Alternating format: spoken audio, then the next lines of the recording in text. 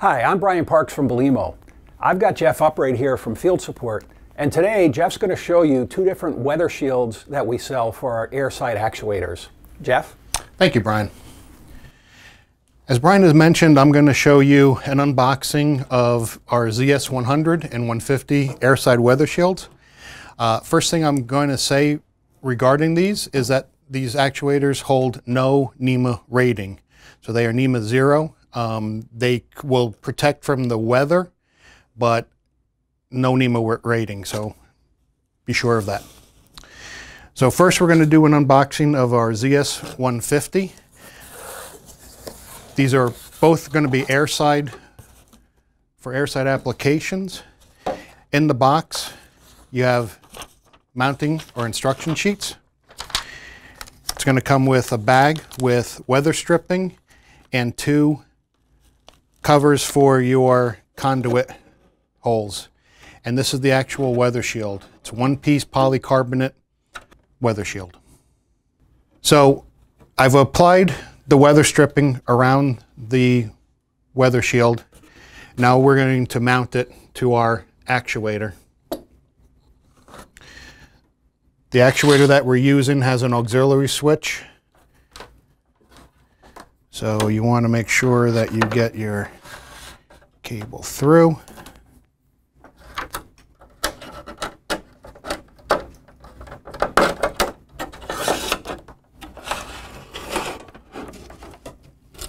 You want to make sure that it's centered as best as possible. And using some sheet metal screws,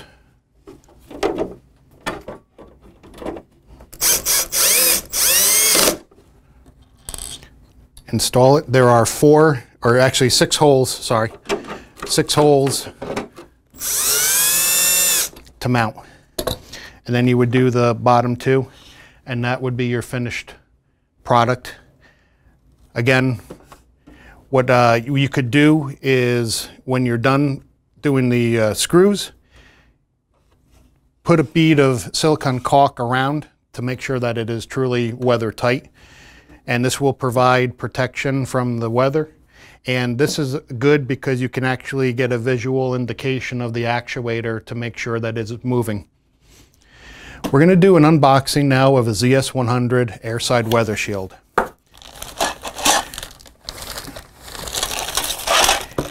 In the box,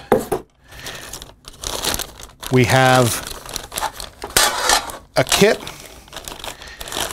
So unlike the ZS-150 where it's one piece already made, this is a kit. So it comes with your instruction sheet, spec sheet.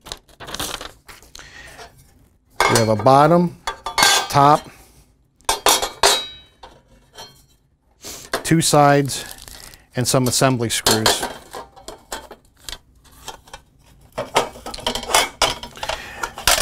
We'll put this together and we'll show you what it looks like. Here we have one already put together. So we have the cover, the sides, and the top. This does not have a bottom on it. So what we can do is we install the weather stripping, and because this doesn't have a bottom on it, this is just going to go over the actuator that it's being mounted to. And again, you can use sheet metal screws.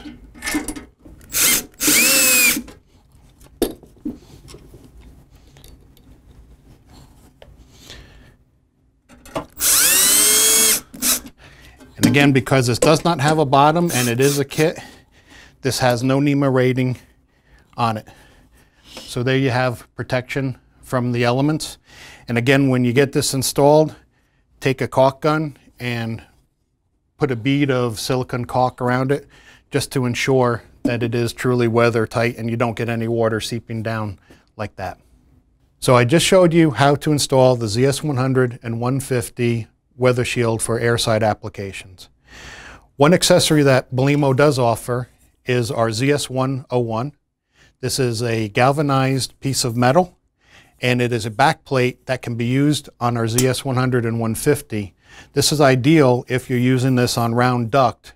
you can use this on the bottom, mount your actuator, and have either the ZS-100 or 150 mounted on top of that. Hey Jeff, thanks for that great demonstration. If you have any questions, you can call Belimo Technical Support at 1-800-543-9038, or you can go to the Belimo website. Thanks for watching, and be sure to like this video.